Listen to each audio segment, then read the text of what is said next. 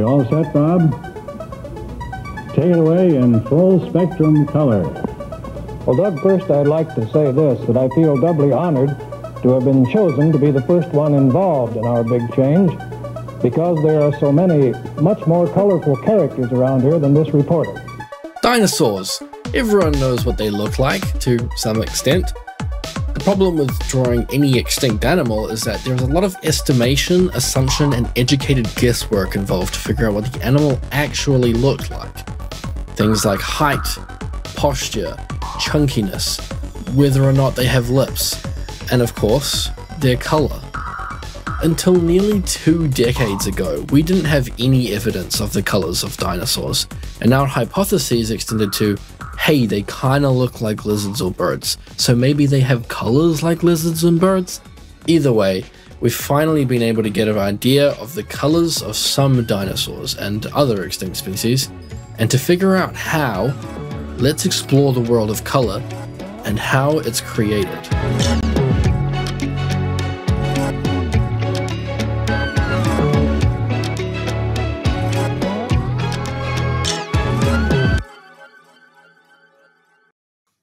Now, I know we're all here to talk about dinosaurs, but to truly understand how we figure out dinosaur coloration, it's actually best to understand the colors of modern life first, and get ready to get granular. Let's start with one color to make it easy. Green. You might remember in high school learning about plant cells. And if you did, you may recall that chlorophyll is the part of a plant cell that reflects green light and absorbs the rest, so it appears to our human eyes as the color green. In case you don't remember, let's very briefly take it back to level 1 chem. First, white light, which is a combination of all of the colors of the rainbow, hits something, and then some wavelengths from the white light get absorbed by that thing, and whatever wavelengths aren't absorbed get reflected back, some of which will get into your eyes, which your brain then registers as a color. Now, wavelengths, which is quite literally the length of each wave of light, are associated with different colors, and they're measured in nanometers. So a wavelength of, say, 700 nanometers will appear to us as red, 500 as green, and 400 as purple, and you can fill in the rest of the rainbow from here.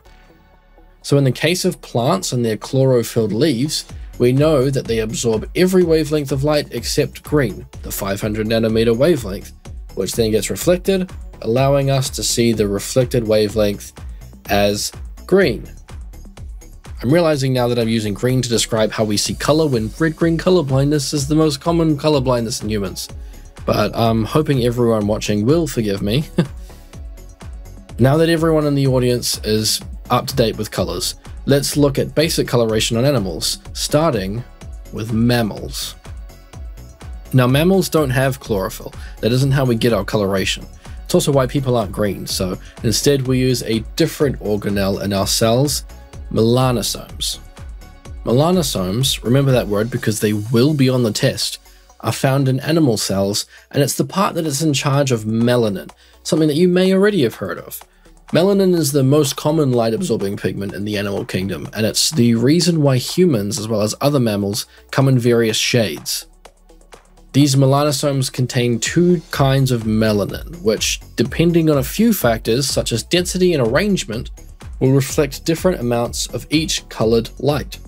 These pigments are eumelanin, which works on a spectrum of black and brown, and pheomelanin, which operates on a spectrum of yellow and red.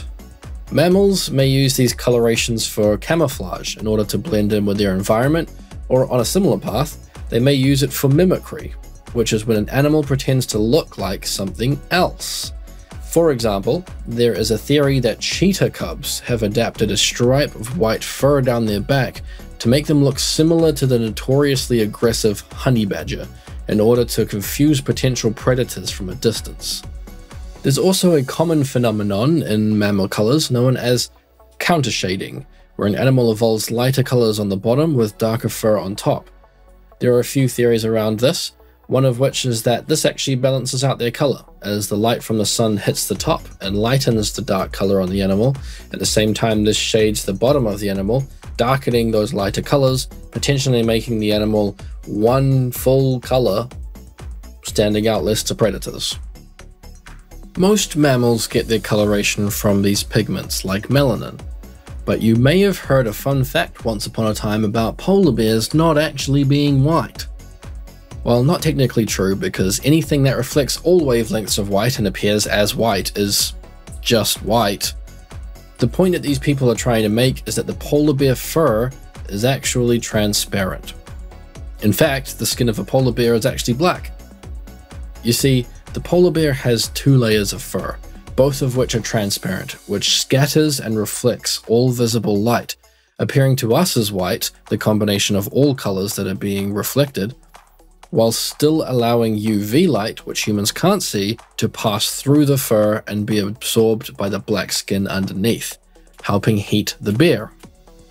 This is another means of producing color that is not entirely based on pigments like melanin, called structural coloration. Structural coloration is pretty rare in mammals, but in other animals, it really opens up the rainbow. You may have heard of the prism experiment conducted by Sir Isaac Newton, or maybe you just like Pink Floyd. Either way, you're probably aware that light can be split to create a broad spectrum of wavelengths.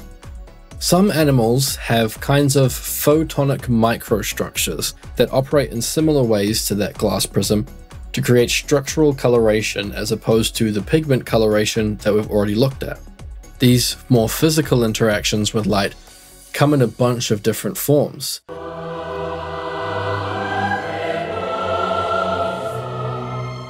And birds and other animals like fish and reptiles will use these forms of light bending and light breaking structures to create colorful appearances.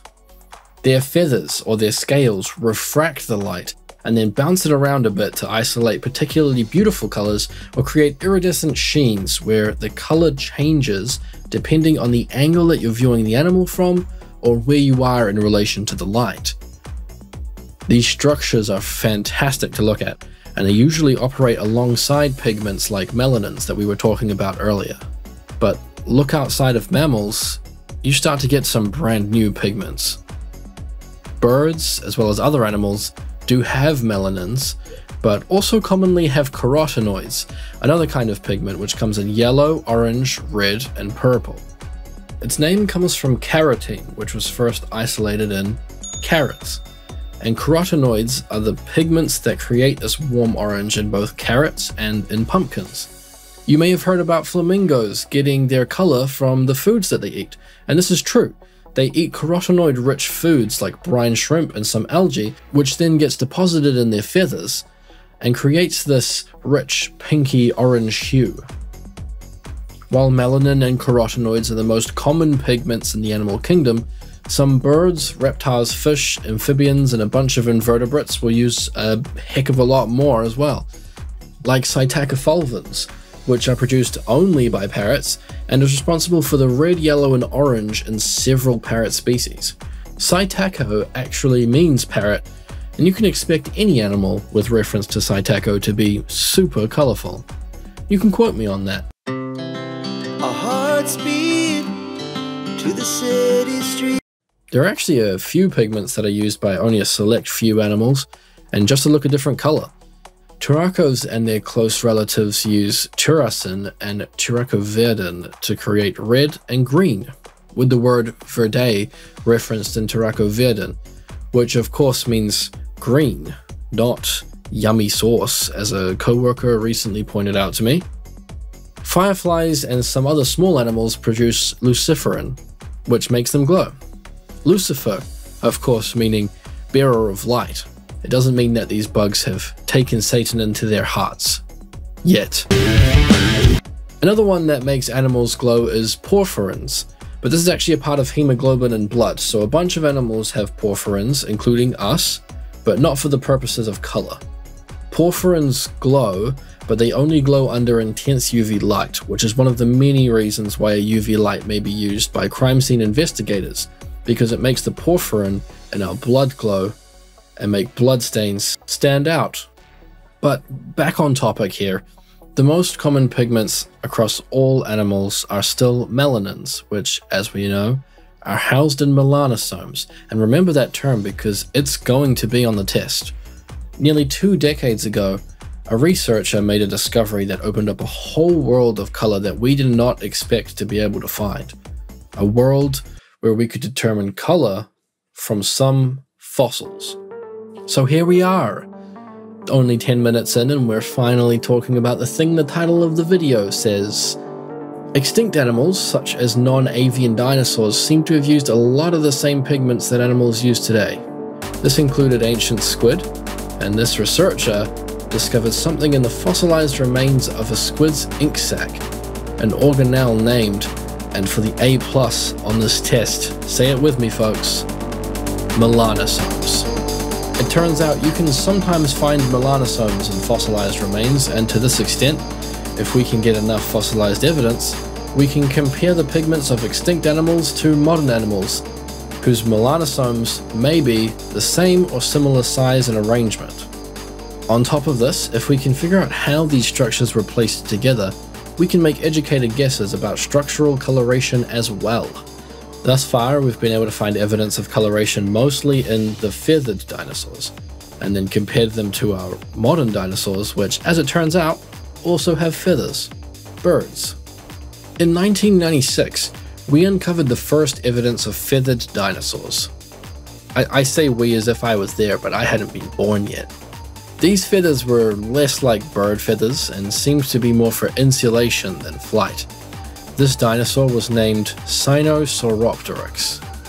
Researchers studied the melanosomes of these fluffy creatures, and here we are, with a very red panda-looking dinosaur.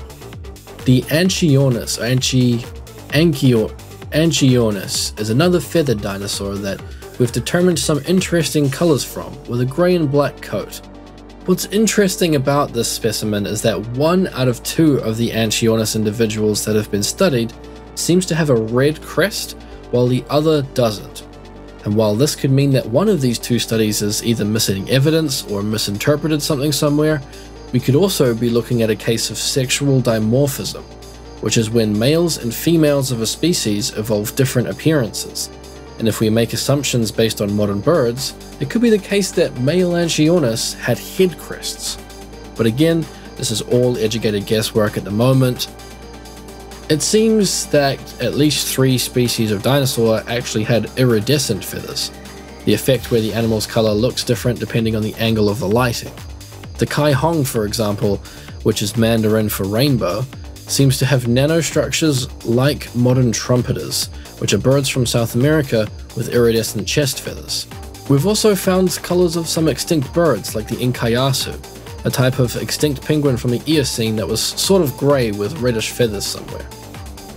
We've looked at the skin of dinosaurs as well, not just feathers. The Psittacosaurus was probably just brown, which, look, I'm not angry, I'm just disappointed. It does show evidence of countershading though, which I spoke about earlier, where the belly is lighter than the back. Interesting to know that it's not just modern animals with this coloration. It's important here to take note that with some of these illustrations I'm presenting on screen, there is still some guesswork about the exact patterning, as we're pretty sure of the colors of these animals, but sometimes where the colors sit on the animals can be more of a mystery. Maybe one day we'll know more about how the rest of these dinosaurs looked. There is a part of me that's a little torn about this though. Ben the dinosaur nerd is stoked that we can figure out such interesting details like this, but Ben the artist is a little sad. Where we initially drew dinosaurs in these drab colors because we thought they were related to monitor lizards or crocodiles, turned out that we could explore hypothetical options that were just completely unique patterns that we as artists invented ourselves or based on some modern animal. But now, as we discover more colors of dinosaurs, we could find out that hadrosaurs, like the discovery from the Peabody Museum of Natural History, were probably just grey like a rhino, which makes sense for large herbivores, but where is the spice? Hopefully as we explore we find a healthy mix of colours that reflects our modern range of animal colorations, and we can continue to use our shared imaginations of the extinct species that we don't know about to create some crazy colour schemes. Thank you all so much for watching. I'm Ben the Quasi-ecologist, this is the Natural World Explored, and until next time, stay curious, friends. and then compared them to our modern dinosaurs, which, as it turns out, also have feathers. Birdies. No.